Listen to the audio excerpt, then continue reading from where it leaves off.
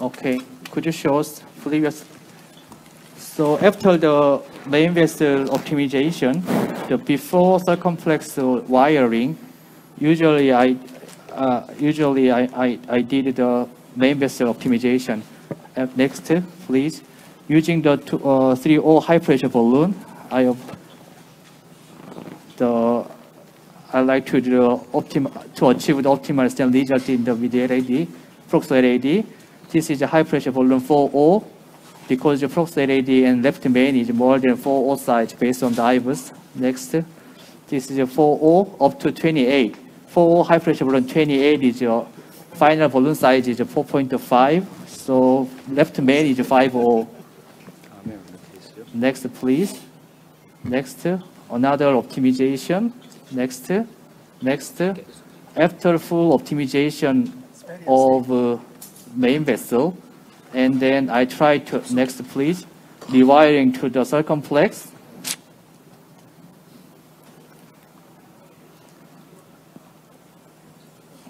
Circumflex wire is not that difficult. Next please. So after insert wire, using the LAD anchor balloon, I delivered the 1.5 small balloon first. And then this is a 4O high pressure balloon, because the circumflex ostium is more than 4O based on divers. Next, please. Next, please. This is a final kissing balloon. Next, please. Yes, this is the final angio. Apicaudal view. Next, please. Areocranial view. Next, please. This is spider view. So this is my procedure. The angiographically good, so I'd like to finish my procedure. Okay, this is a great result. I'd like to congratulate your successful revascularization. Thank you for your nice presentation. Thank you. Okay, let's visit to another case rep, Dr. Lee. Yeah, good morning. Good morning. Can you explain your case? My right side is Dr. Bear and Dr. Bob. And could you introduce our case? Okay, sir. This is 61 years old male patient, and he had admitted for acute angina. His coronary risk factors were hypertension. About 7 months ago, he received PCI at left main to proximal LAD and proximal circumflex. Coronary angiogram showed total occlusion at mid-RCA and severe stenosis at proximal LAD and proximal circumflex. Subsequently, he received left main to proximal to mid-LAD and circumflex 2 weeks ago. Next, please. Next, please. And his echocardiography showed normal LV function, and unfortunately, we didn't perform treadmill test or thallium SPECT. Next, please. Yes, this last coronary angiography showed perfectly performed PCI at left main to LAD and circumflex. Next, please. And, the RCA images are not. 영상 좀 보여주시겠어요, RCA? RCA? Okay. Yes, this is the final angiography of this patient's RCA, and as you can see, there's a very severe stenosis at mid-RCA, but it's actually not the CQ lesion. Dr. Lee, please. Yeah, we checked the baseline angiography. As you can see, there is some breach collateral, and the integrated flow maybe exists. Is there another view, Dr. So Lee? another angle. Yeah. There is some. I think maybe there is some connection. However, not clear. So in this kind of situation, maybe tip angiography with the microcatheter is helpful. So we introduced the microcatheter. According However, to still the there is some. Dr. Lee, I'm sorry. According to the decision, CTO, is it patient deserve to treat because territory is not that big, and what is the sum of the myocardium of jeopardized myocardium? What is the criteria right now in Korea? This conference is a technical forum. Okay, good. Good answer. So in the your patient clinical practice, some- you would like to treat this patient with medication? Yeah, maybe the patient, after chest pain is gone, after the left main circuit treatment, the patient no complaint of chest pain during exercise. So if the patient is maybe, if no symptom, maybe the medication is another option. So could it be good option? Because currently, so many data is suggest symptom improvement is only indication for CT or PCI currently. Okay, we have many experts So, here. Yeah. Dr. Muramatsu? Comment? Talking about indication? I mean the technical. Technically, okay. Technically, it's the most difficult issue is the indication of this era for CTO. The technically, because technically almost they established very well established the technique and the device, and strategic problem is almost established. Integrate first, usually integrate first, and wire escalation. If you do not try to the power wire and tend to the retrograde ADR or retrograde approach, so that is almost a common sense in the world. But remaining the problem of the indication of the CTO is very difficult. So the Dr. Lee said the only indication for the ischemic relief. So that is most of the patient of the CTO is non-symptomatic patient. That is the problem. I think this patient is very young, just 6 years old male. Probably is very active alive. Even though he is not symptomatic, that is a result of accommodation of his life to such kind of perfusion. Why not? Just 5 minutes intervention will salvage normal flow to the inferior wall. I think the distal territory is not so narrow. So I think this case is definitely indicated for CTO intervention, not CTO. Okay, Dr. Lee, could you explain your strategy? Yeah, just we start the wiring, and then tip angiography after we introduce the polymer jacket, tape the wire, peel the XTR. What is your suggestion of first wire? Could you panel recommend the preferred wire this kind of situation?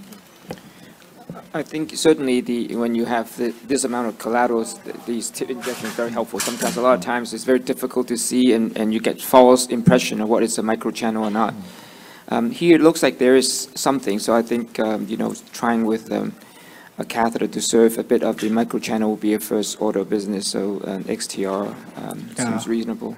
I think in Taiwan or in Japan, usually we're working with a biplane. For this case, because the aerial view might not decrease, differential between the bridging collateral to the main RCA. So aerial view might be more better because sometimes you might misleading, but you have a good progress. But even if you have a good progress, we need to check with, double check with aerial view.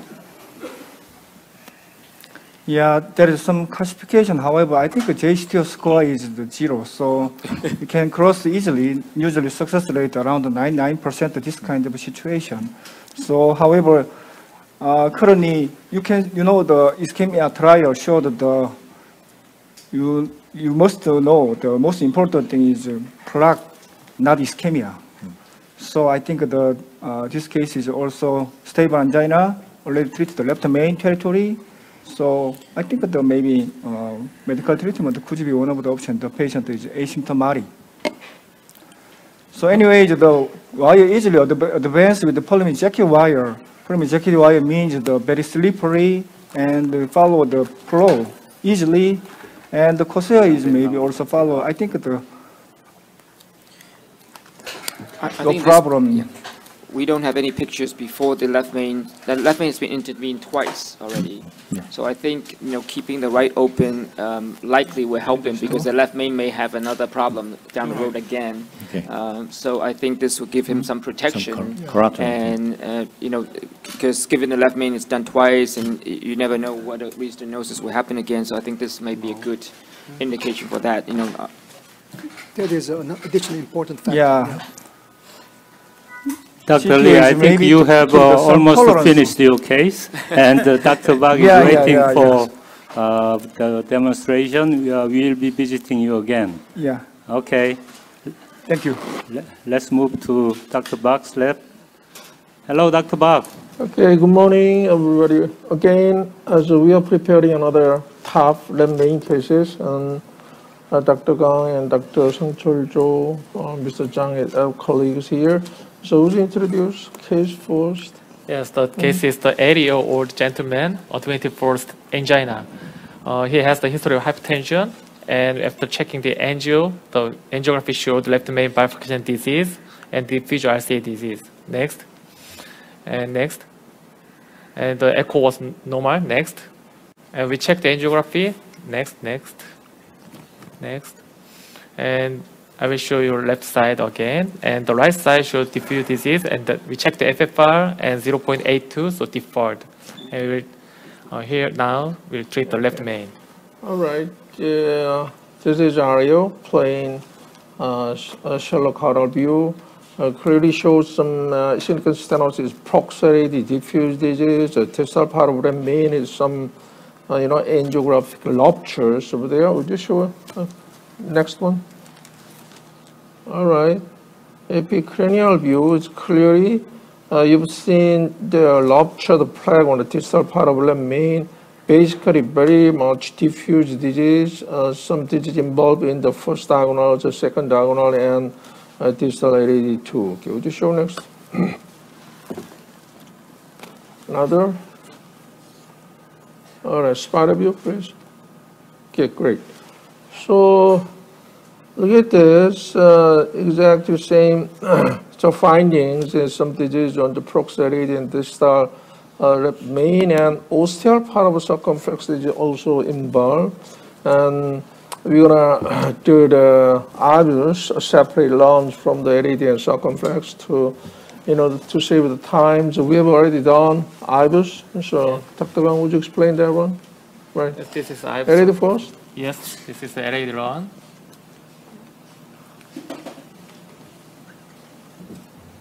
Okay. This LAD, where the big septal branch comes in. And diffuse disease begins from the mid LAD. And you can see the vessel size is about 3.0, and now at 6 o'clock, big septal branch came in. And vessel size is a little bit bigger here, about 3.5. And you can see small diagonal branch comes in at the opposite side of the septal branch. And the angiography, it looks not so tight, but if you check the IBUS, there will be a huge amount of the plaque, and the diagonal branch came in. And next, the proximal LAD is full of the plaque, very tight stenosis, and the vessel size is about 3.5. Almost 4. Yeah, almost 4 here. And you can see the superficial calcification inside the plaque. And here's the proximal LAD, vessel size is much larger, more than 4.0, about 4.5. And diffuse, huge plaque. Mainly soft plaque. Yes, mainly soft plaque here. Maybe transit to the distal main here. Yeah, yes. Here, another run to check the left main. Actually, we want to check some. Yes, the circumflex wire is comes in from the 9 o'clock. Stop here. Stop. Maybe at 12 to 2 o'clock, there's some ruptures opening in the internal. Okay, go ahead. Size-wise, almost more than 5. Big one, right? Very big left main. And there's a rupture cavity. Okay. And here's the. Would you show us a circumflex run, please? Yes. Circumflex. This is circumflex run from the proximal circumflex. We must check the another run from the side branch to see the opposite accurate shape of the ostium. Here you can see that the opening of the circumflex is very tight with focal stenosis. Very focal, however, they are pretty, much of a plaque and significant disease. And so would you show us first step of a spider view? All right, so, we're going to save the time. So we're going to plan to save the first diagonal branch and second diagonal just wiring for the protection, and the first diagonal is big enough. However, there are really technical difficulties to pass the wire in the first diagonal branches. I don't know exactly. And after the balloon inflation for the main branches 275 studio, still we cannot pass the wires, the first diagonal branches. So 80-year-old gentleman. So we're gonna focus on the. So at the next stage, we're gonna focus on the just the main intervention focusing. And next, please. We do. All right, balloon inflation for the main branches to pass the wire for the diagonal branches is very difficult, almost impossible. And then as a first step, we deploy the stand for the circumflex ostium. And next. All right, and nominal, what size? 3.5. 3.5, 15. Yes. Giants? Yes, it was giant stand. All right, and we inflate up to the almost 20 atmospheres, and indentation disappeared. And next, please, pulled a little bit out to the balloon and high pressure inflation, 20 atmosphere. And then we do quite good patents of a circumflex ostium. Next, please. So we do balloon crush first, a very tough calcific lesion. In terms of a proximal part, the superficial calcium, etc., etc. And so we do balloon inflation for that. Okay, right. And as a next step, so we're going to do another balloon, 3.5. Yes, 3.5 NC. Non-compliant balloon. Yeah. All right, there is last step we did. So I want to show what's happened in terms of audio color, please. Okay, great. Relations between the circumflex ostium to proximal LED. All right, there are some dissections for proximal LED. And so we're going to measure in terms of region length from the big septal to the ostial part of the main. It would be 48 millimeters or something. And so we choose just only one 48 length of 3.5. What is the? This is giant 3.5 by 48 millimeters. 48. Stand. All right. So test, please. All right, just above the septal perforator to the ostial part of the main. Test, please. Okay, what do you think? It's good. Position-wise, it's good. Okay, spider bit. I don't know. Cranium. Cranial. It says that the circumflex has been rewiring or original crush, before crush you maintain there. All right, just above the septals. What is nominal? Inflate? Maybe take the wire out. Take the wire out. Take the wire out. Yes, okay. All right, great. Probably I don't want to, high pressure. The reason why the distal part of vessel size is 3.035 between the two, and 3.5. Nominal pressure to be good. Okay, deflate. And then. So SJ, we were asking, is it circumflex wire jailed, or is it you have rewired it already? It's just in the right. In the circumflex part. All right. Okay, inflate. A little bit high pressure. Okay. And I want to show what's happened. Deflate. Deflate.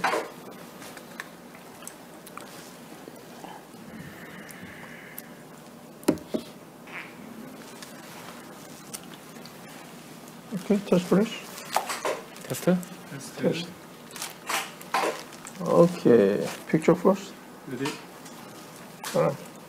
When we analyzed the COVID-3 registry, the total number is about 2,600 patients of bifurcation. Among them, about 500 patients were treated with 2-stent technique for left main. And most popular technique is crush. So he did typical yeah, crush. typical crush. Because most physicians feel crush is most comfortable. Then T-stenting and Kyoo-Rok. So it's not a DK crush, as Dr. Chen Not popular in proposed. Korea. It's too cumbersome. Yeah, I mean, DK crush has some advantage, but most of it is trying to help you rewire and send the balloon through. But I think I see Dr. Parks mainly using an anchor balloon and LED, so that may make things a little simpler, so that you don't have to rewire so many times. All right. But is up to this point we do circumflex stand and balloon crochet and 48 millimeters 35 long stand for the LED to left main. Actually, there is more compromise. The first diagonal branches, we would expected that. However, very tight stenosis and the old age is 80. And I think it's more compensated blood flows from the contralateral part. Anywhere, they're going to see that what's happened. So, however, no ECG changes. And as the next steps, we're going to do, wire and circumflex. And then we're going to do the kissing balloon inflation and just to focus on the main. Right, so we have very limited time. So, however, I would like to, show that in terms of a very much complex region subset, even in the, diffuse disease, LAD, first diagonal, second diagonal, circumflex also part of disease. However, and depending on the clinical situations, 80-year-old gentlemen, we're going to save some part of important, jeopardy areas. So I think it's quite enough to maintain remaining survival and symptomatic control, etc., etc. All right, that's the brief, Actually, the strategy, I'm totally agree with you, but in these steps, we'd like to do a little bit parts first, then rewiring. What do you think? Part in the left main to optimize the stand in the left main, then with rewiring, because we can, mistake in some wire out and in. Right. Technically. Yeah, good idea. Right. In terms of a part, right? So many, concern, interest about the part technique, and so finally, if we can, recross the wire circumflex easily, so I look at this. We're gonna do the finally kissing balloon inflation at least 35. We're gonna make a 2-stand, even in the longitudinal, the overlapping 2 balloon for the distal part of, left main. I think the effective stand area concern is quite enough. We need sometimes more than 5. So it doesn't matter of symmetrical index. Right, it's okay. Opposition. All right. More important. However, if we didn't touch a circumflex part, all right, absolutely, I think we need a part for distal part of the main, etc., etc. However, we're gonna do rewiring, circumflex and 2 balloon for the final kissing balloon inflation. I think it's quite enough. For particular cases, personally, I don't need a part for that one. Okay, wire for that. In Korean situation, the government restrict the usage of balloon catheter because it is not free for us to do additional balloon for part. Dr. Park, it was a great demonstration. We are going to move to the another cath lab. If there is no evidence to support the concentric morphology is better than eccentric, then we Dr. can't Lee, do part. we see you on the screen. Yeah, thank you. I guess you have finished all the procedure. Nearly stented in 2 stand, implanted, and then now we evaluated the post-stent imaging, post-stent optimization. In CTO guide does not need focus on the stent optimization. So I think even CTO is a very large plaque burden. So I think the stent optimization is the most important reason. So I think the stent optimization very important based on our data, analyzing the 1,000 case stent optimization, minimal stent cross section area more than 4.9 is maybe cutoff value for predicting the future cardiac event. So I wanted to try make the larger stent cross-section area. So could you see? IBUS 보고 계신가? 네, 둘 다 떴습니다. So currently put the stent 2.75 and the 3.5 stent is implanted in the distal portion and proximal portion. Dr. Lee, So one this question. portion is maybe proximal. One question for you, because sometimes Yeah. in CTO, you might see a lot of negative remodeling. So what is your considering landing zone? This is usually been asking the questions. So what is your strategy for landing zone? That is very important issue because of the when you select the stent size, there's some negative remodeling.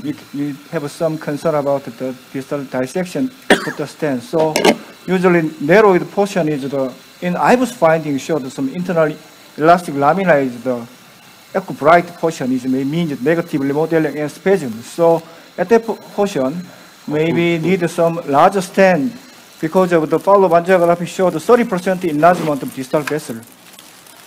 So you can choose the one size larger stent based on the IBUS finding. So I think the IBUS is very important in CTO, especially to choose the landing zone and to choose the stent size.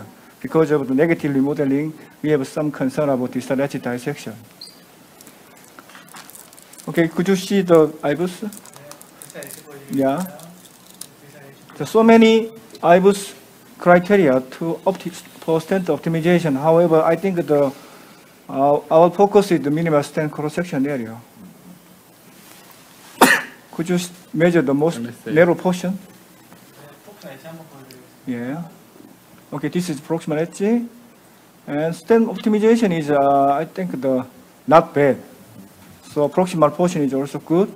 So there is some narrow, if there is some narrow portion, I wanted to make the post-dilatation. Okay? Usually in CTO, distal edge stent cross-section is the most narrow portion. 5.2. Acceptable based on our data. So could you want to do the post-dilation more, Anju?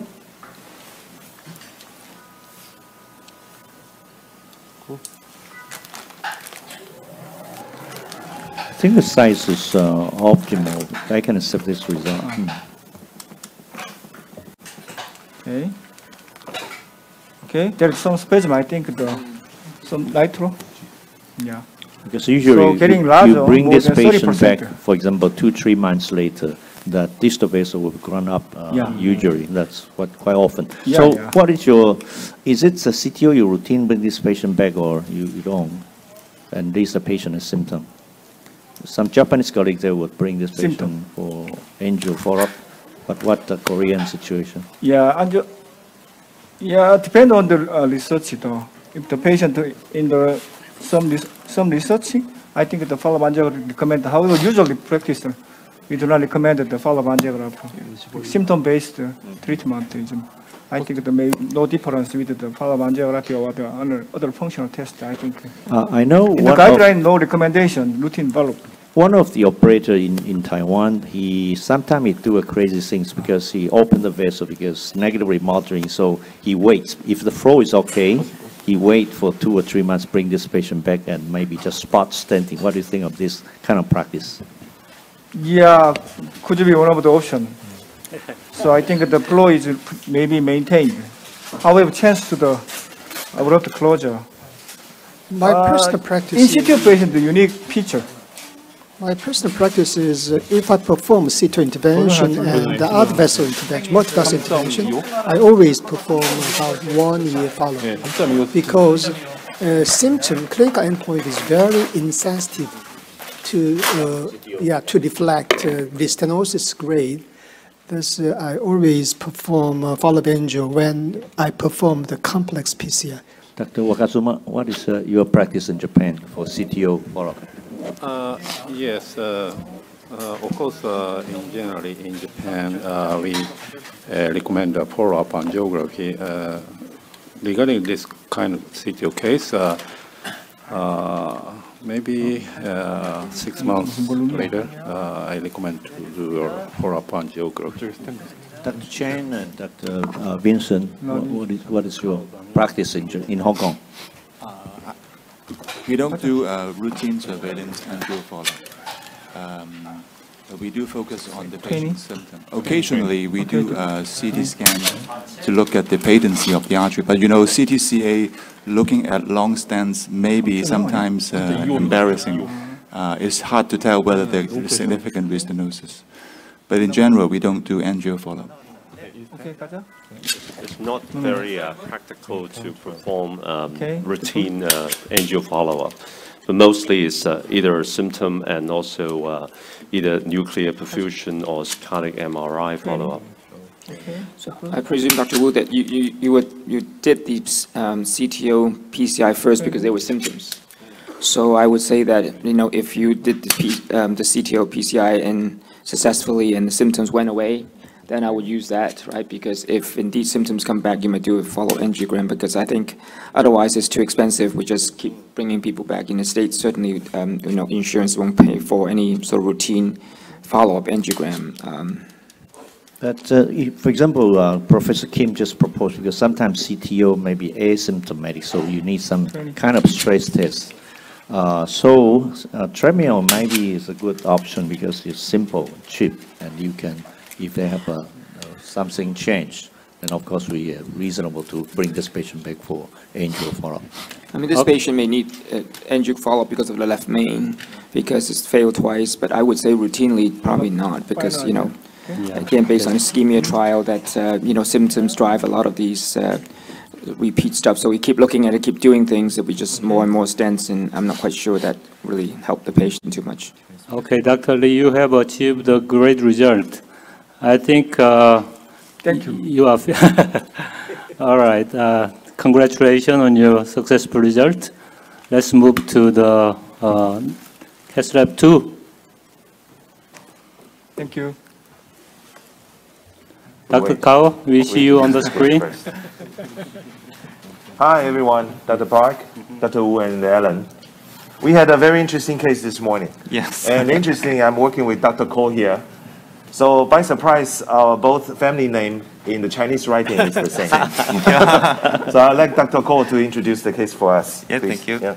This case is a 66 years old male present to our hospital with a foot chest pain and a coronary CT from the another hospital showing the 3 vessel disease. So we prefer the CAZ and find out the proximal LAD stenosis, OM2, and the proximal RCA with a negative FFR. RCA was dominant and the FFR was negative. And next. This patient's medical history contains diabetes and hypertension and smoking and also familial history. And next. Echo finding shows normal LV function without any lesion wall motion abnormalities. And next. This is a control angiography. RCA is a dominant system and the mild stenosis, but negative FFR. And the circumflex, we can find OM2, the tight stenosis, but quite distal. And next. And this is the LAD, and we can find quite tight stenosis at the proximal to mid LAD. And also we can find some stenosis at the D2 Ochal. This is a control angiography, so Professor Kao, please. Yeah, so basically today our target is LAD diagonal bifurcation.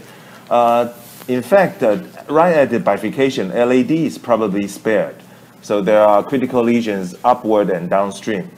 Diagonal ostium is also somewhat diseased, but not that much. So what we are doing today is to do a provisional practice. But then we have to prove that after main stenting, the diagonal doesn't need to be touched.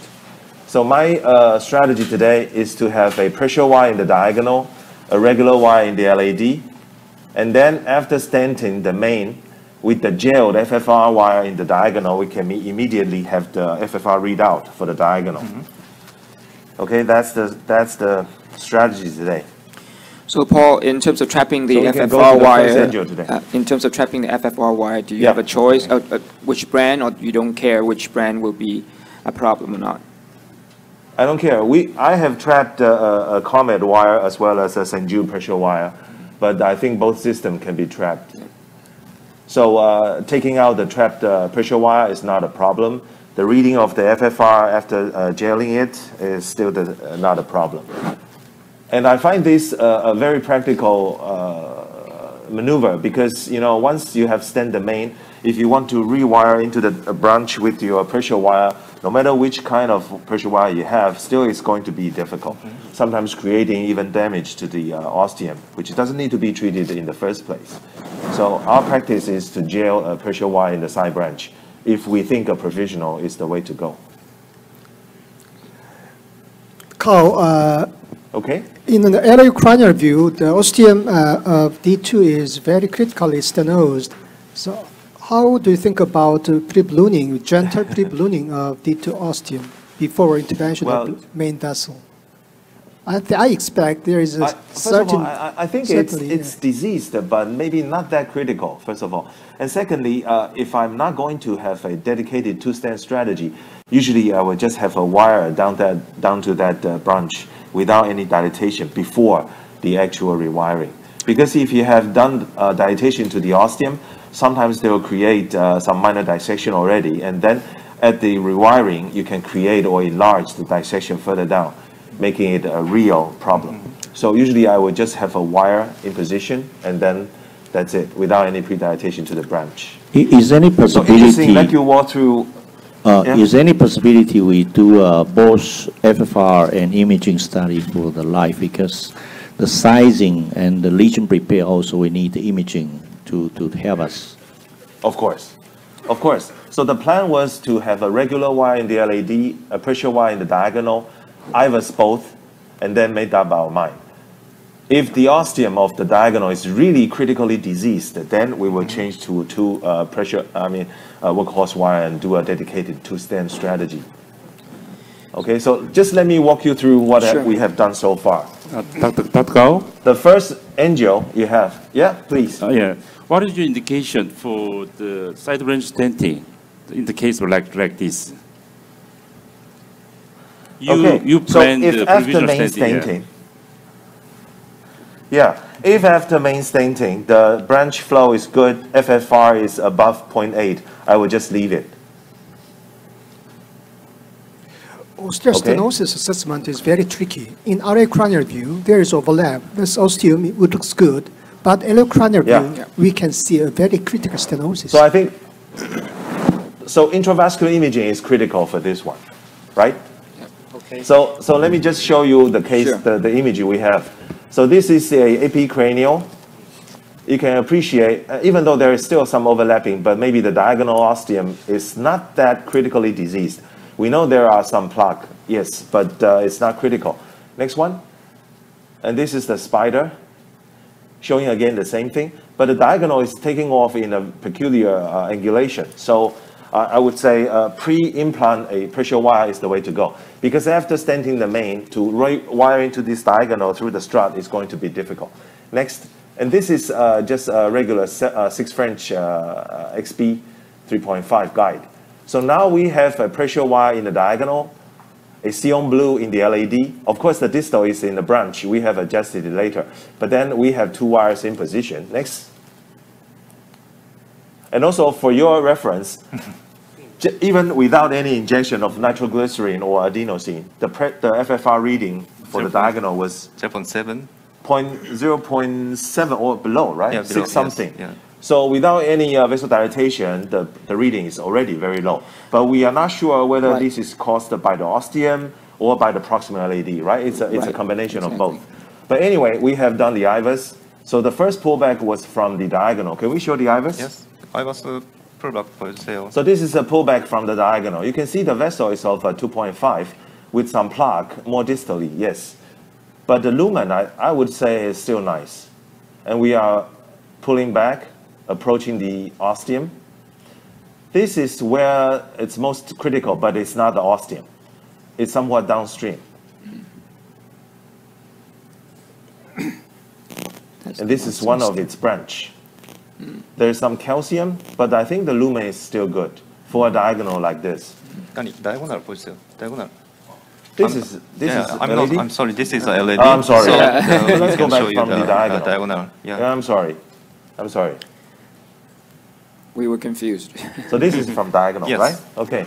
Still, the size is about 2.5 from EM to EM. Some plaque, yes.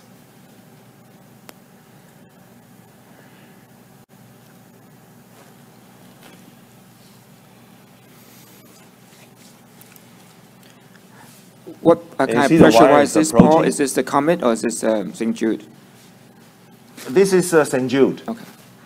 This is St. Jude. So you can see the ostium, there is some disease, yes, but I think the lumen is still good enough. And this is proximal LAD, so in fact, the most critical or the most tight stenosis is actually proximal to the bifurcation. It's inside the proximal LAD. And the vessel is of a 3.5 size. And the ostium of the LAD is healthy. So Paul, one experiment you can do is that, if you pull the diagonal pressure wire back until the sensor is just proximal to the ostium of the diagonal, if your number doesn't change at rest, that probably tells you that majority of the pressure drop at rest is from the LAD and not the diagonal. Yes. Yeah, but you don't have to do that. Is Just exactly as an what we experiment. thought. Yeah. But then let me show you the pullback from the LAD. So basically, the distal disease, the distal LAD disease is tight enough. And the LAD right at the diagonal bifurcation is actually relatively healthy. But it's of a very short distance. So we think that we don't bother putting two short stents, but rather cover the whole thing. This is the distal critical lesion.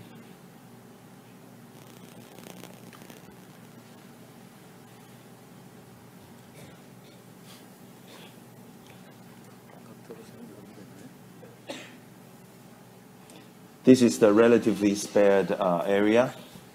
We will see diagonal wire coming in.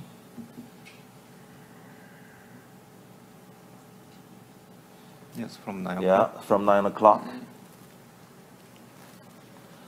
So this is the proximal critical area. So now we have an understanding of the geometry. We have done exactly what you have tell us. We pull the pressure wire back right to the ostium, but then the reading is still very low. So we think that the critical lesion is proximal LAD, but the diagonal ostium is probably fine. Is the number the same, Okay. or is it So slightly different, Paul? When you say low, meaning both are, because it's resting in this, is that pretty much close to each other number-wise? Actually, yeah, if you go to the angio next. I'm sorry, we forgot to record that. Actually, we put in a regular wire into the diagonal while we are pulling back the pressure wire, because the pressure wire is difficult to handle. And because of this strange angulation, I want to have a wire inside the diagonal before I pull back the FFR wire. So when the FFR wire was pulled out, actually the reading jumped to normal once it's proximal to the proximal lesion. So that's when we decided to advance the pressure wire back in again, take out the regular workhorse wire, and stick with our initial plan. Yes. So I think most of the pressure drop for the diagonal is basically the proximal LAD instead of the diagonal ostium. So with that, can we go to the balloon? We choose a 3.0 balloon 15 to dilate the whole segment. Up to Next the one. 10 atmosphere. 10 atmosphere, yeah. And after the ballooning, the FFR reading for the diagonal now is already at 0.8.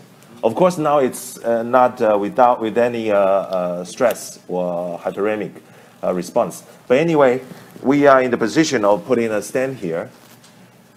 This is a 38, 3 by 38 synergy test. So the stent will be gelling the diagonal. Okay, go up. Okay. Yeah. 4, 6, 8, 10, 10 atmosphere. 12. So this is 3 by 38 at 12. Okay, deflate. Down.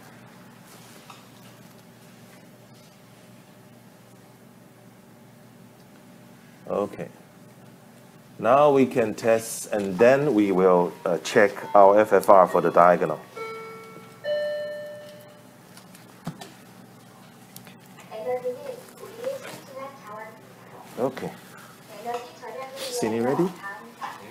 Go.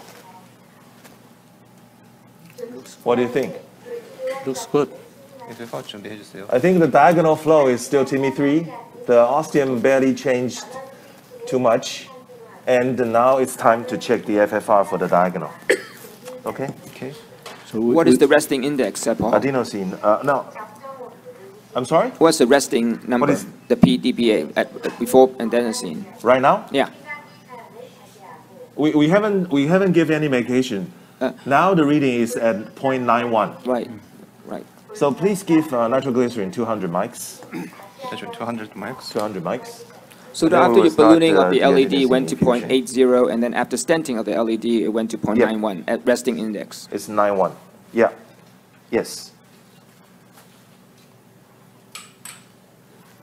Okay, 200 injected.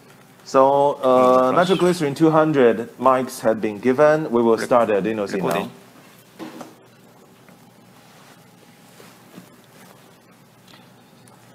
Can you see the... Do you have the live pressure reading? No. Yeah, please show us the FFR monitor. Can you show this? Yeah.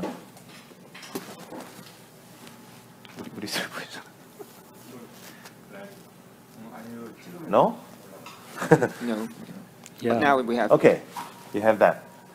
So we have now started the infusion. The reading is now at 0.87. We will wait. The infusion had just been started, right? Yes. Oh, okay. So now it's 89. Huh? 89. Right? Hmm.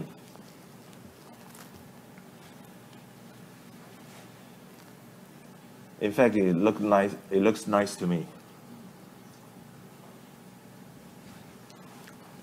What is the reading now? The number 91, huh? Yes. 91.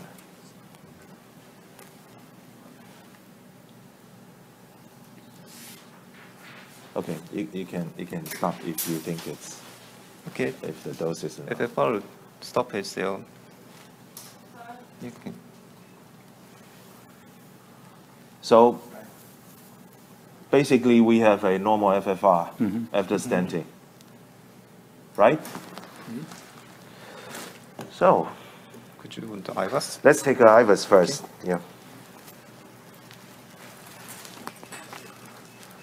Okay, so means the functional FFR is in the normal range. You do not touch the diagonal ostium, right? No. So, no. Okay. After confirmation of the IVAS, maybe I'll do some further expansion to the proximal segment of the LAD. Okay. And then after that, if the reading for the diagonal is still good, I'll just put it out without doing anything to the diagonal. Okay, Dr. Gao, while you are keeping going your procedure, we'd like to visit another cath lab. Okay? Sure, sure. All right.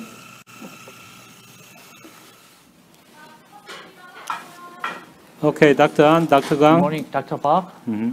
Yes, I'm Dr. An.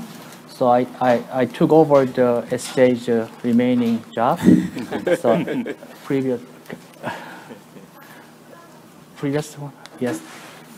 Before circumflex wiring, so usually I like to do the main branch optimization. I apply the 4O high pressure balloon for left main bifurcation stent optimization, up to 28 atmosphere. And thereafter, I insert the wire to the circumflex, and then the LAD anchor balloon, and I insert the circumflex balloon 2.5 high pressure balloon. And next, based on the initial, the IVAS finding, circumflex ostium vessel size is more than 3.5. Next, please. So I inserted the 3.5 high pressure balloon to the circumflex, and left main, proxylated to left main, I inserted the 4O high pressure balloon. Could you show us the final kissing balloon? Several times I did the final kissing balloon. Could you show us final? I think a stent optimization is to me very important. So I applied several times high pressure. This is final high pressure stent optimization. Next. Next, left main is more than 5-0. Next, this is a final angiogram. Caudal view. Next, please. Spider view. In addition, I was finding it also very important to predict the patient outcome. Could you show us the LAD ostium? Run, please. Letter size 4O, I applied the 4O high pressure balloon from here. LAD ostium lumen is good. This here is your left main. Left main is 5O something. So lumen is very nice. The major limitation of bifurcation stenting is the circumflex ostium. Could you show us the circumflex ostium? Run, please. I applied the 3.5 high pressure balloon. Circumflex ostium looks very fine. Could you measure the circumflex ostium area? Okay, here.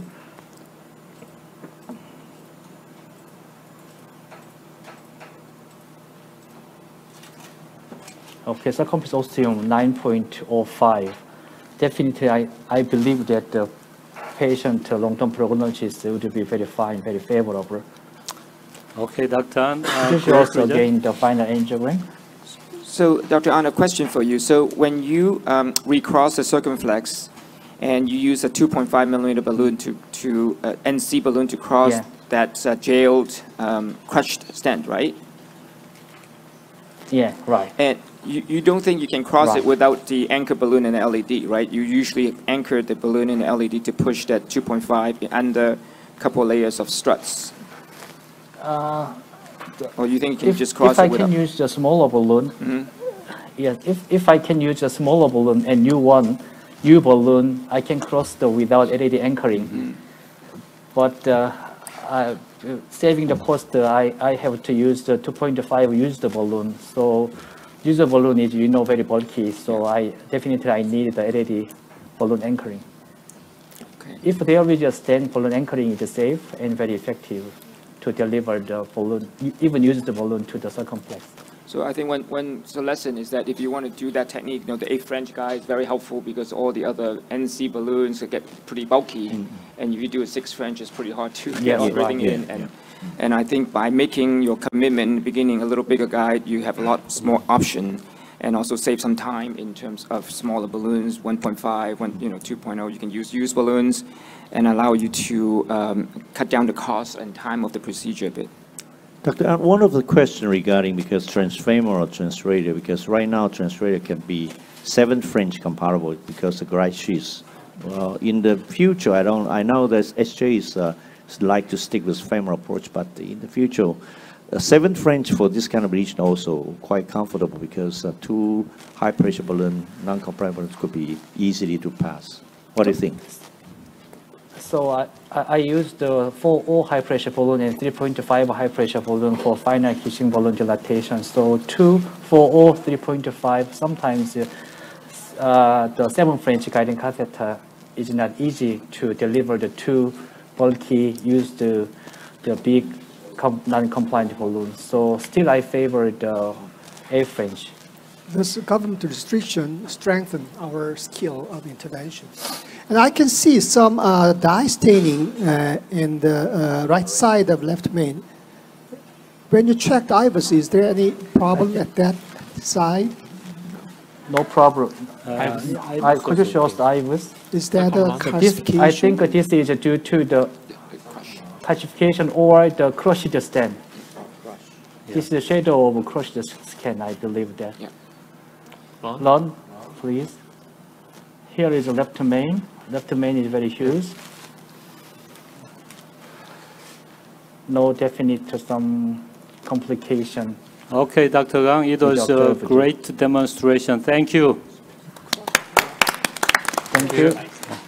Let's visit to cath lab number 1, Dr. Duk-Woo. Okay, Professor Park. And we're going to introduce second very interesting case, and Dr. Kim, our senior fellow, Seung, and could you introduce the patient background? Yes, I'm Dr. Kim. This patient, let me introduce this case. This patient is 71 years old male, visit our clinic complaining of the Jaeseok chest pain. 12 years ago, in other hospital, he underwent PCI from the distal leg main to the proximal LAD using the provisional crossover technique. After that, he was symptom-free. He was symptom-free during the medical therapy. Recently, he developed the typical angina months ago. We checked the coronary angiogram.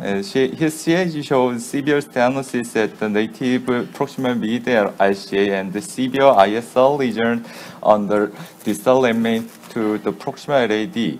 So 4 days ago, ICA lesion was treated with the stent and DEB. Next. His coronary artery disease risk factor is hypertension, hyperlipidemia, and smoking. Next.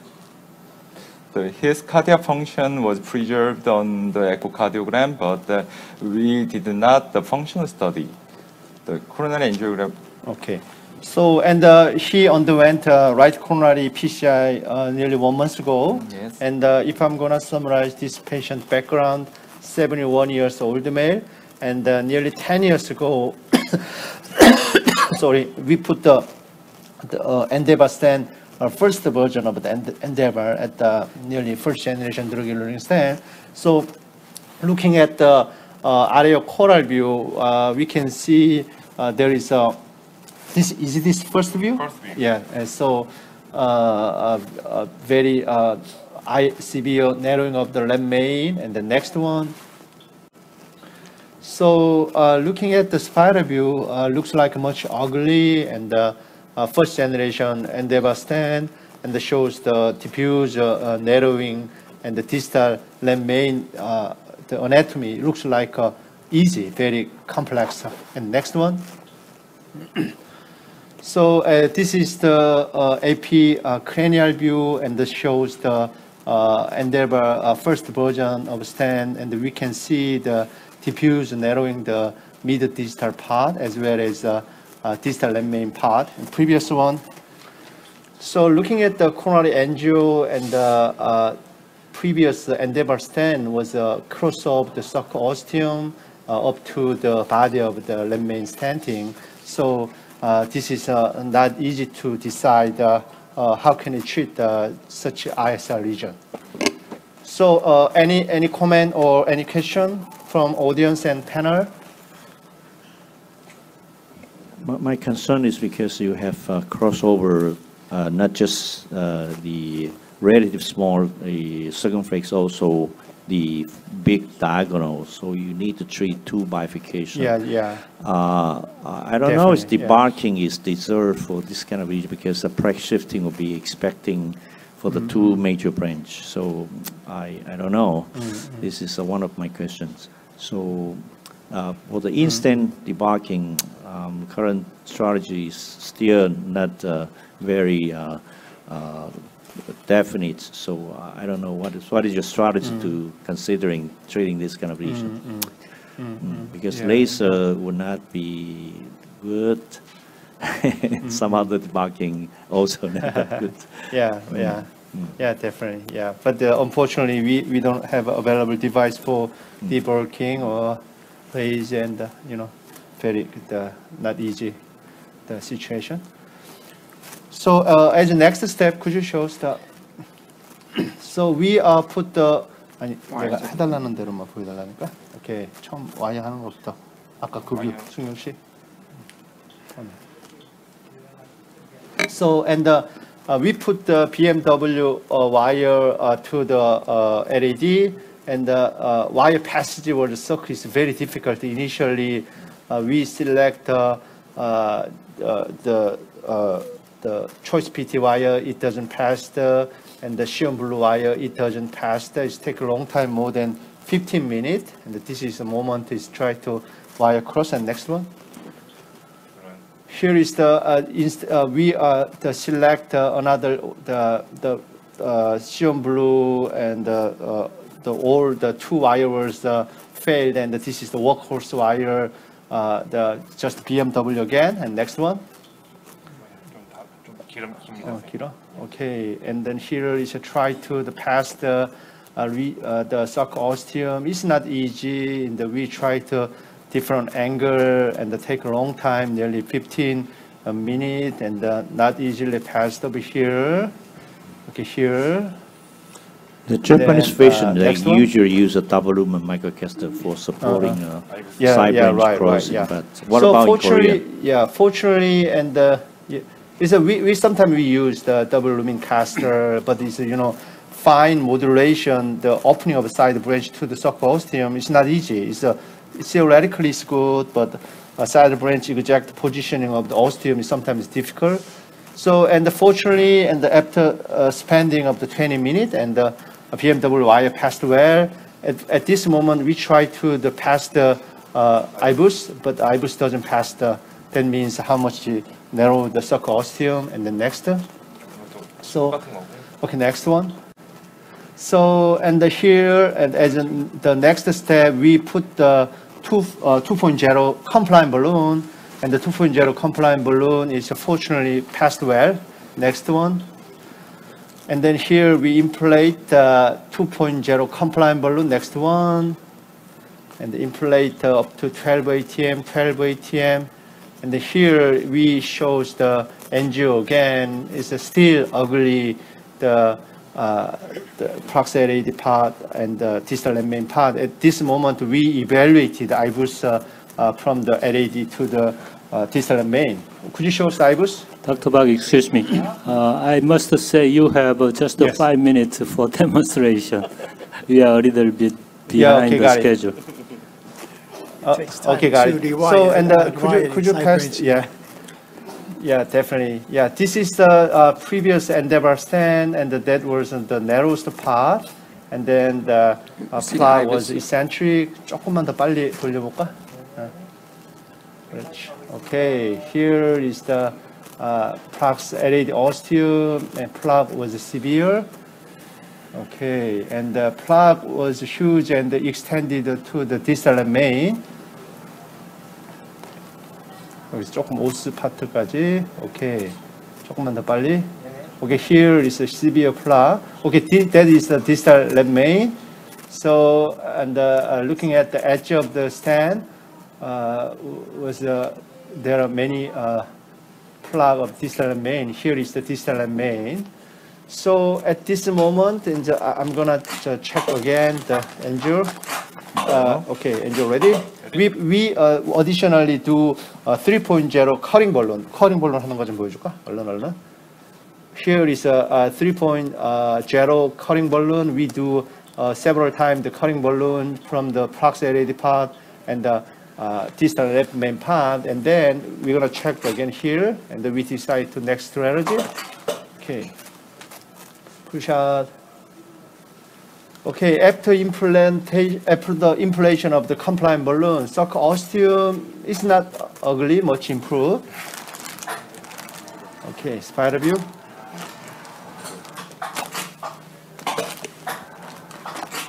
Test. Okay, angel. I'm ready. Push out. Oh, here it looks tight. So, and we already evaluated the sulcal ostium, and the sulcal vessel size is just 2.75, and the left main is the previous 3.0 stand.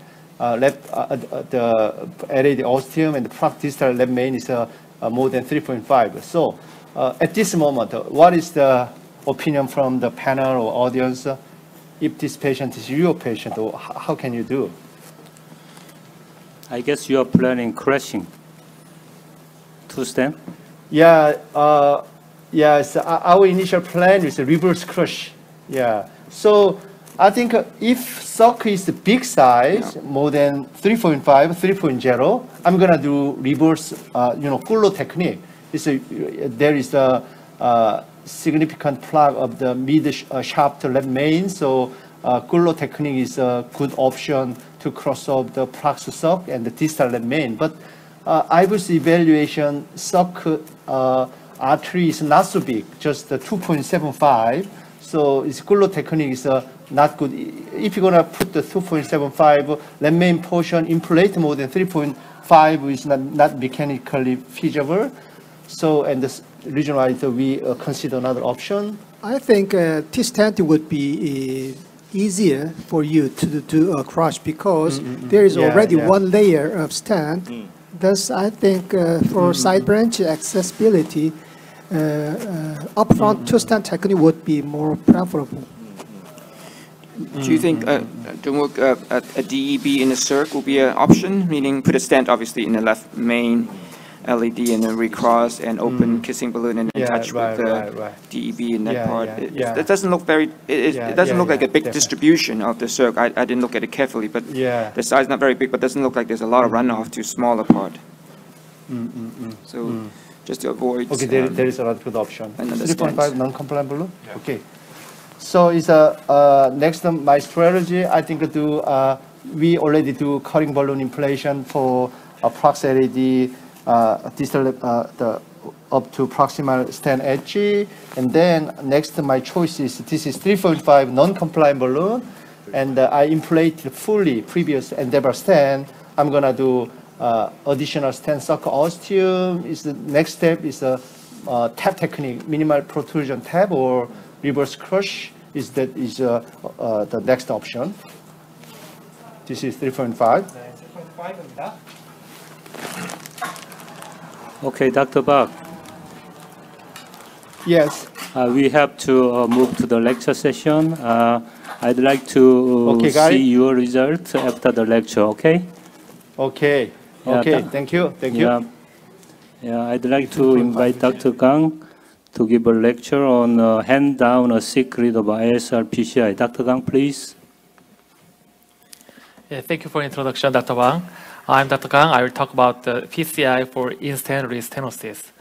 The rate of the PCI for in-stent restenosis is increasing, and there can be many causes. One about the mechanical factors like underexpansion or fracture gap or tissue regrowth that causing neo-intima hyperplasia, neo-atherosclerosis. And the ESG guideline recommends DS or DCB for BMS or DSDS, ISR for 1A recommendation, and they recommended IVUS or OCT evaluation for evaluating stent-related mechanical problem as 2AC recommendation. Then DS versus DCB, which is better?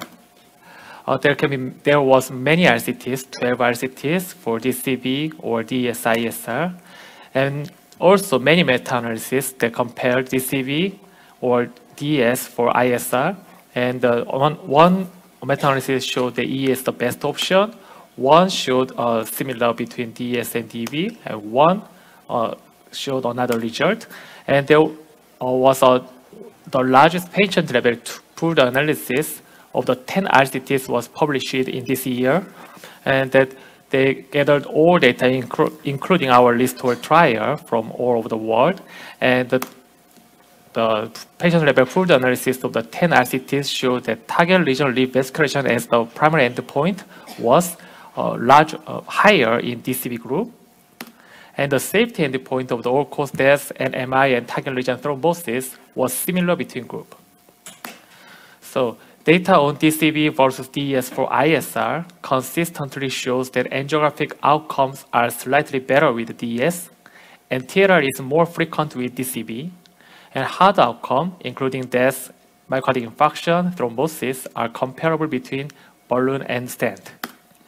So how about the DCB as the first-line treatment for first occurred ISR? It can avoid multi-layer of metallic stent, and it is an repeatable option for the procedure, and it can reduce need for prolonged depth, but it has a disadvantage in angiographic outcomes and TLR, but comparable hard safety endpoint. So for the DCB procedure, optimal lesion preparation is crucial, and intravascular imaging guidance can be helpful. Then how about the undilatable ISR? How to treat?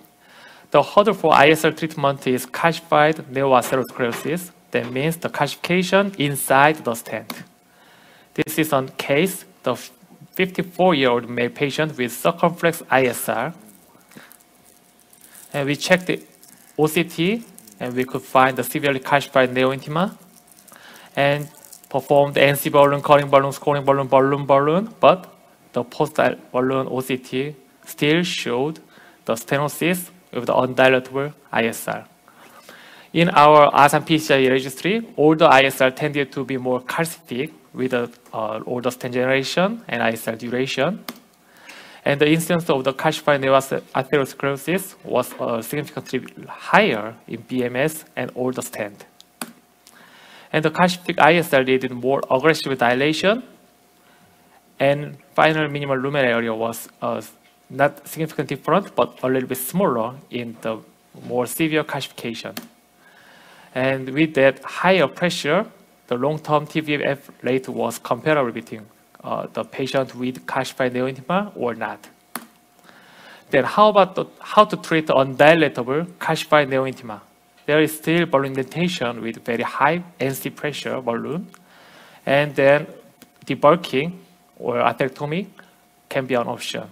After low tabulation was with 1.5 and 1.75, we can see the disruption of the arc of the calcification, and after applying high pressure balloon, the vessel was dilated.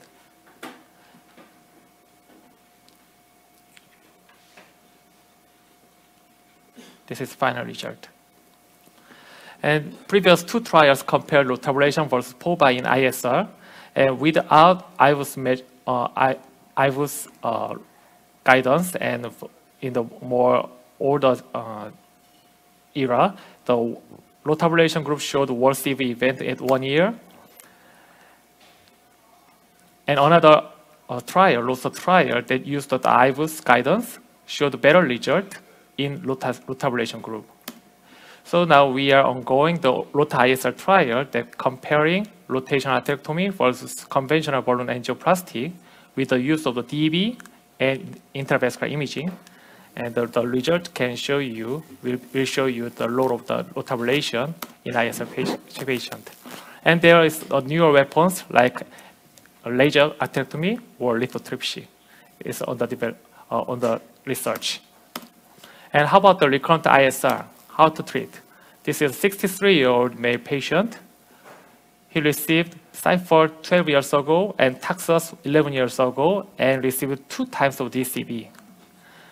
And we tried the NC carrying scoring balloon and also low tabulation, but did not work at all. Then how to treat? We can just bypass it. So in this patient received the mid-cap, and the result was excellent. Then is the intravascular imaging mandatory for ISR PCI? The ESH guideline recommends intravascular imaging for 2A recommendation, but the level of evidence is C. Intravascular imaging for ISR provides information for underlying mechanisms like edge dissection, neointima hyperplasia, neoatherosclerosis, underexpansion. I was detected underlying mechanism like the underexpansion or intima hyperplasia, and OCT also could provide information of the underlying mechanism. And OCT also can detect instant atherosclerosis in more detail, and OCT can visualize stent stock coverage, presence of the thrombus, and calcified neoatherosclerosis in detail. However, does the intravascular imaging guidance improve clinical outcome compared with the angiographic guidance in ISR treatment? There is no data yet. In the data from the Samsung Medical Center registry this year, published the data about the complex PCI patient. The IVUS guidance showed the clinical benefit, but ISR patient did not. In the IRIS DES DB registry, with the 1,200 ISR PCI, there was no difference between IVUS guidance and angio guidance between groups. Why? The selected patient, probably with the high-risk lesions or recurrent lesion, would underwent the IVUS-guided PCI, so the data would be biased. And the treatment strategy, that means high-pressure balloon plus DB or DS, would not differ with the finding of the IVUS finding. And mechanical problems like fractural gap also can be visualized on angiography. But still, I use intravascular imaging in ISR PCI because I believe it can help to prove the mechanism of the restenosis and select the optimal treatment modality, like high-pressure balloon for underexpansion, oral DS for fractural gap, DAB or DES for neointimal hyperplasia, debulking some undilatable neovascular and most importantly, it helps to optimize the acute post-ISR PCI result, and also it can give feedback to the operator. And this is my treatment strategy for ISR. In patients with ISR, I use the intravascular imaging, prefer OCT. In case of the underexpansion, use the high-pressure balloon. And in case of the neointimal hyperplasia, Corin's coronary NC balloon, use anything to make bigger lumen. If there is some severe calcification assessed by the angiography or intravascular imaging, and I apply DES. If there is not, apply DCB. If the ISR is undilatable, consider debulking. In case of the recurred ISR, I use another DS or DEB, and the patient with a recurrent ISR, I consider CABG for the patient. The most important thing is the prevention. Intravascular imaging guidance during the primary PCI, the first PCI could make lower risk stenosis, and the large effect stent area was the most strongest predictor of the future TLR. So make the first PCI with a good quality and stent optimization at first PCI is really important. In conclusion, DS showed better outcome, and DCB is a reasonable alternative to avoid multiple metallic layer. And imaging can help to detect the risk stenosis mechanism. However, treatment is same, dilate as much as possible. And prevention is better than cure. Optimal stenting and initial PCI is crucial to prevent risk stenosis. Thank you. Thank you. Thank you, Dr. Kang. I'd like to ask Dr. Muramatsu to give us a talk on the secret of CTO PCI. Dr. Muramatsu. Thank you. I'm talking about the hand down the CTO PCI. So as you can see, the history of the PCI for CTO is started in the early 1990s. It developed with the Merck wire that followed the Conquest Pro. And the power wire techniques was launched and IBUS guided. And the tapering wire was launched and followed the toners and the Corsair. And the Stingray system and the Gaia series was launched, and finally the retrograde approach. So these progress of the CTO treatment done by the big masters was done by our teachers, Dr. Mitsudo Suzuki, Tamai Kato. And we are talking about the integrated approach of the CTO. The first of all, of course, analysis and the reading of the CTO anatomy is very important on the angiography. And the progress of the CTO guide wire, you can find on the former guide wire and the new innovative guide wires. And the integrated approach final important issue is the power wire technique. And the progress of the CTO guide wire, depend on the guide wire choice for the anatomy, especially for the characteristics of the frag of the CTO. The most difficult issue is the proximal cap. Usually the proximal cap is two different anatomy. The first of all, the proximal cap with visible microchannels. So at the time you are a little bit lucky. You can choose the low penetration force wire with a polymer jacket wire, tapering wire. And then you can automatically go into the microchannel tracking. And tapering proximal cap, usually same as the visible microchannels, the proximal cap, you can use the low penetration force wire. However, sometimes the brand type, it is no effect to use the polymer jacket wire at the time. You can use the intermediate penetration force wire at first. And usually the CTO body, the contents of the CTO body is relatively fibrous tissues. And if you have a long CTO body, we can recommend to step down to the low penetration force wire from the intermediate force wire. And also the distal cap, the relatively hard tissue, sometimes you shoot the escalation from the soft wire to the steel rubber wire to penetration with the distal fibrous gap to go into the distal true lumen. And also you can realize the characteristics of guide wire structure. The shaft performance is a core shaft. Recently, the favorite one is one-piece wire, one-piece shaft wire. Older days, some guide wire was made it from the two-piece wire, but now in the one-piece wire is our main roles. And the coil structure is very important because of the regarding for the wire manipulation, one-to-one torque. And the tip design, tapering or not, and the coating or not, and tip roads, and the coating. Usually already done the silicone coating, the plus sometimes the hydrophic and the polymer jacket coating, the double coating, you can make a 3P wire. And ideal issue is one-to-one torque response. If you can do the one-to-one torque response, you can control the wire easily. However, if you can go to the CTO body, usually the wire manipulation make a initial torque response, the delay to the torque of the tip of the guide wire. This is the reason of the web phenomenon.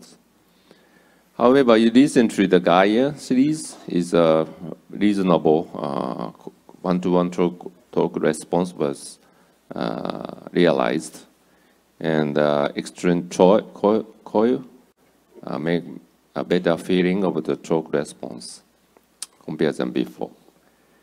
And theory, the parallel wire techniques. The parallel wire techniques are very important techniques for the anti-grade approach. Once wire going to the fourth lumen, so you can realize that should be realized early phase. If you go push the wire deeply, finally you didn't see anything.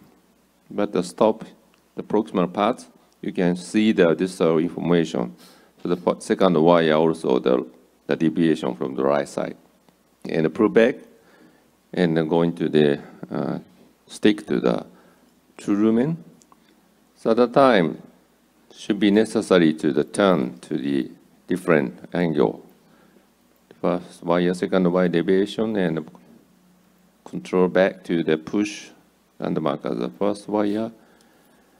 And RL view also, the second wire is a little bit 1 millimeter upper the deviation. So at the time, you can pull back the second wire 2 millimeter and go down to the 1 millimeter. So that is originally going to the automatically going to the true lumen, and confirm the aerial view also wire going to the true lumen. This is a typical the parallel wire, successful parallel wire techniques. And you can notice early phase deviations of the wire and 90 degrees to check different angle and demanipulate, go down to the true lumen. And the retrograde approach, the collateral channel crossing, the septal or epicardial, and the CTO crossing, the IVA separation is very important, and the reverse cut is fundamentally the crossing wire techniques, and sometimes the knuckle wire techniques will be necessary, and sub-intimal stenting.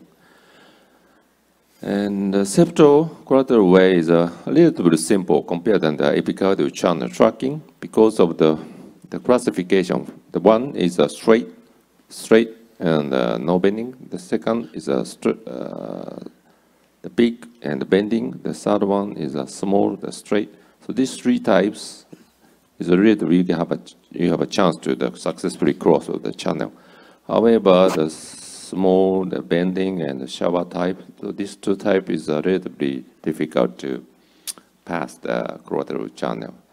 And if you can notice these three types of the septal collateral channels, you have a chance. So especially for the recently the SU03 guide wire, is relatively safe because the tip load is only 0.3 gram.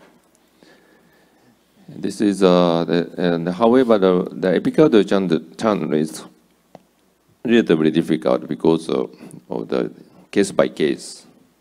Very tortuous, usually very tortuous, and the case by case is a different shape.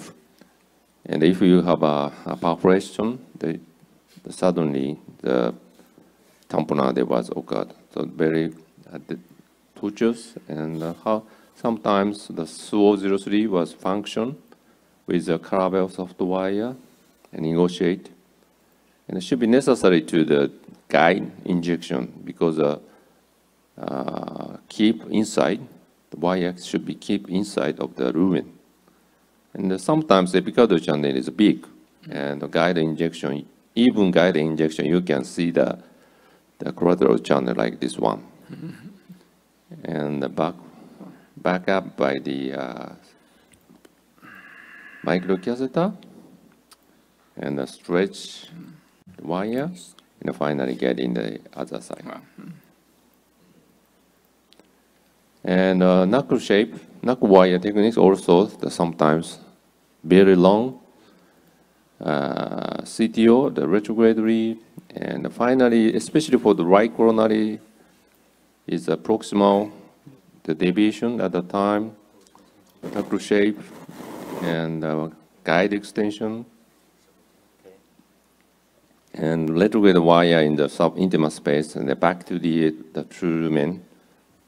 A little bit back, then the guide extension, and catching the guiding, the mic guide extension techniques is relatively useful. So if you can do not these techniques, the guide wire going to the aortic dissection.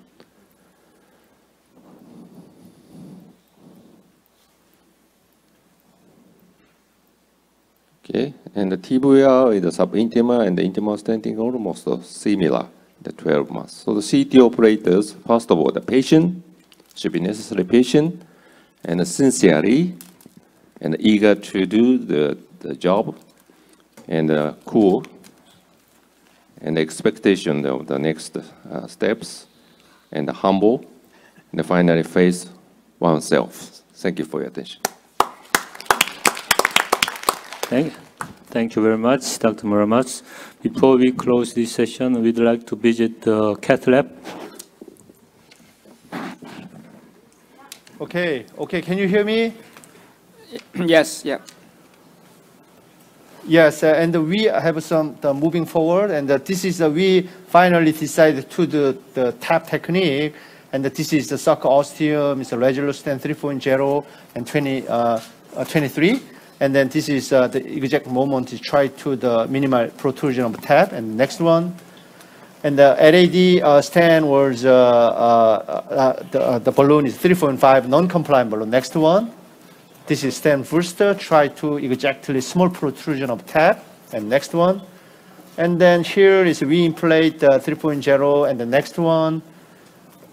Here is this is and then the stand balloon is removed and put the 3.0 non-compliant balloon for final kissing. And next one. This is the 3.0 NC balloon. Next one.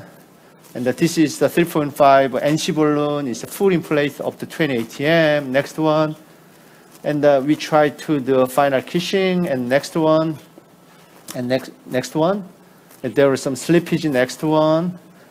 Next one. Finally, we do final kissing balloon dilation. And next one. And here is the immediate result. It looks fine. So we evaluated the IBUS. Okay, could you show us the IBUS LAD part?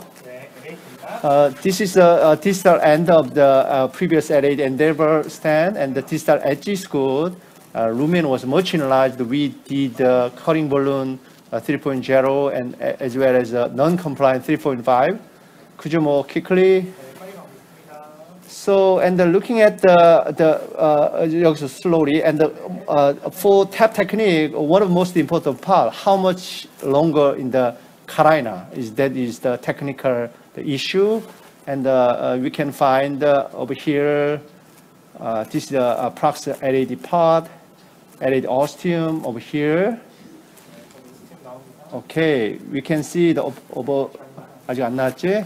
Prox LED over here. Just one strut. Okay, could you show again? It's a minimal.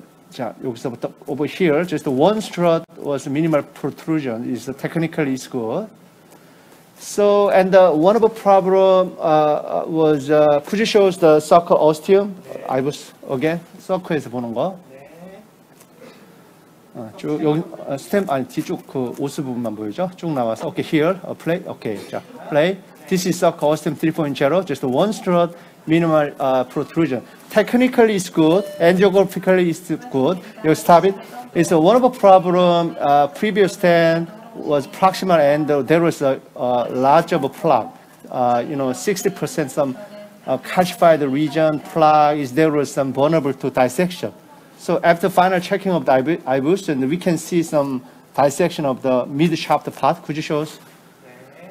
Over here, shaft part, we can see some small localized dissection of the shaft part. And then here is the lemon ostium. This is, we are wondering how can you treat the next, T-stenting is good. Procedural outcome is excellent, but the mid part of the lemon is the localized dissection. Angio, again, 한번 다시 해보자, 여기서. 자, 테스트. Okay, angio ready? Okay, here, angiographically perfect. We're going to fully cover the localized dissection of the lemon. We put the additional stent, thoroughly cover the lemon ostium. We require at least 10 small segment of the stent. So at this moment, I would like to hear some opinion from moderator and discussion. What is your opinion?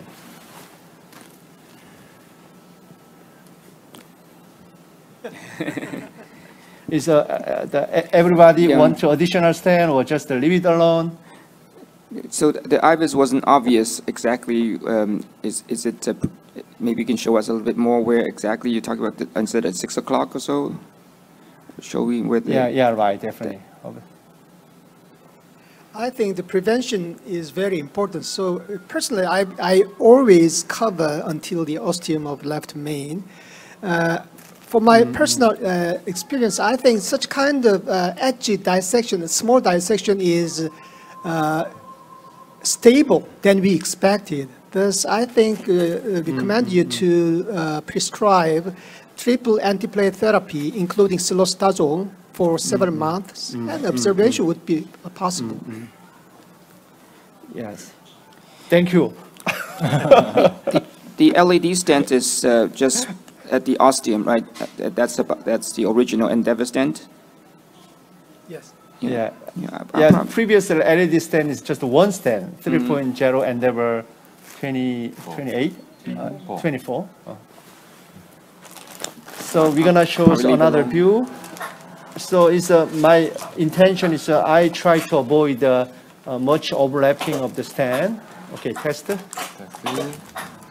이거 잘 안 보이네, 그죠? 여기서 한번 여기 테스트. 네, 테스트. 자, 한번 찍어보자. 먼저. Okay. Okay, there is some irregulation of the body area, but we wait 10 minutes. There is no further propagation. 자, 여기서 테스트. Okay, enjoy. Ready?